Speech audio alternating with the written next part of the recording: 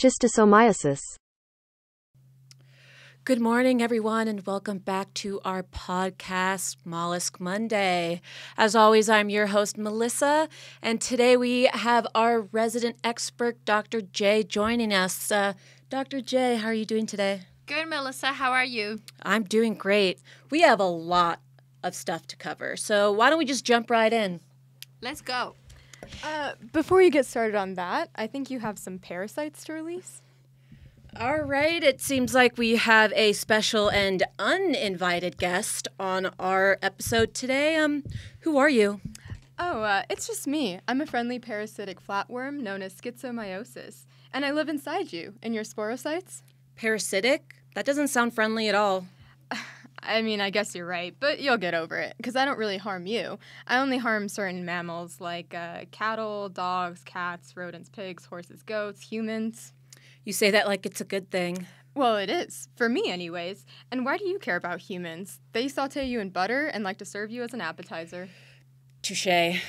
Anyways, I love infecting humans and their animals. Once I'm in, I infiltrate their water supply and boom, I've got thousands of potential hosts to choose from. And how do you pull that off? Well, I've got some pretty neat tricks. I float around in fresh water as a cercari, and once I come into contact with a human, I have the ability to penetrate that person's skin, and then I bury into them, lose my tail, and become itty-bitty. Then, using their own circulatory system against them, I find my favorite organ, the liver.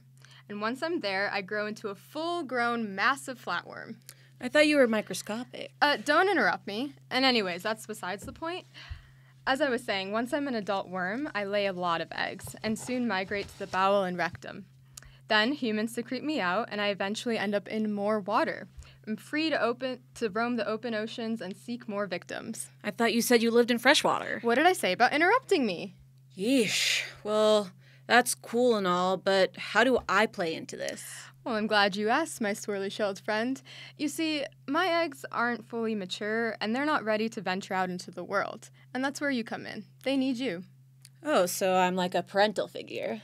Not quite. They end up penetrating your flesh and feeding on your tissues. What the? But it's fine. You live.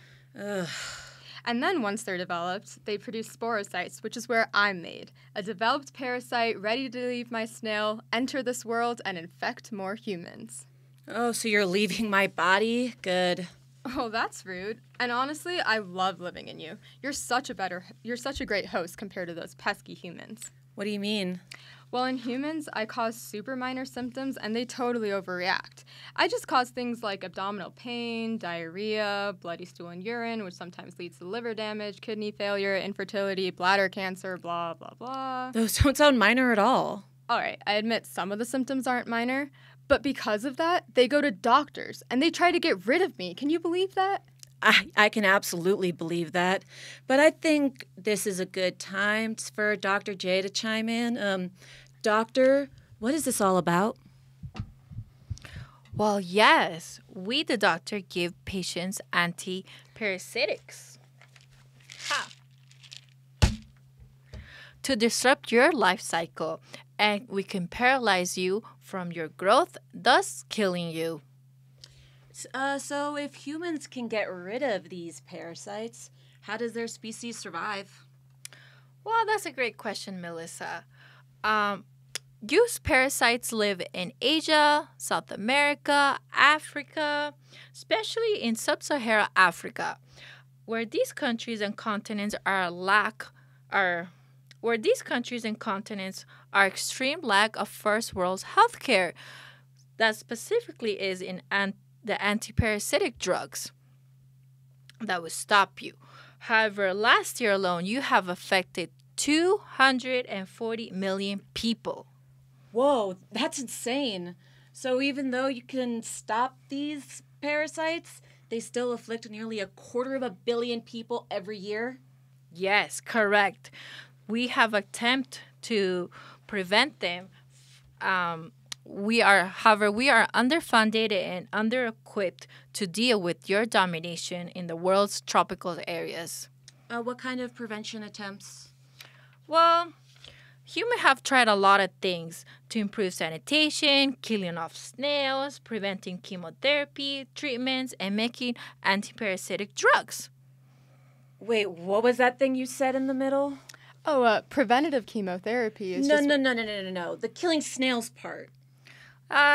Yes, humans have killed snails by a million, using pesticides as a prevention measure to keep you from regrowing.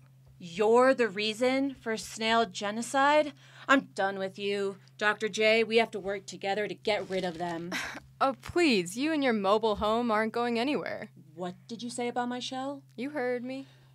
Forget this. Get out of here. Leave. Let's go! And we'll be back after this short break.